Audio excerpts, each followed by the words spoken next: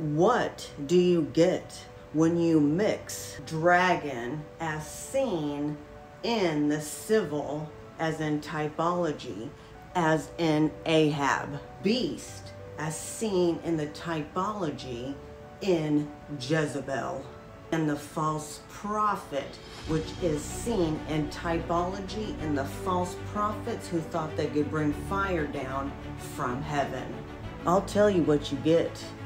You get here the three parts that make up Babylon. Now, if you can understand that all of these three parts are an amalgamation, a culmination, making up the future application of Babylon, Mystery Babylon the Great, the mother of harlots. Revelation 13, and he causeth all, both small and great, rich and poor, free and bond, to receive a mark in their right hand or in their forehead, and that no man might buy or sell save he that had the mark, or the name of the beast, or the number of his name.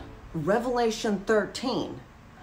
We are not talking about the first beast, the sea beast, Revelation 13, 1 through 10. We are talking about the entity that rises from the earth. That entity will make an image and enforce.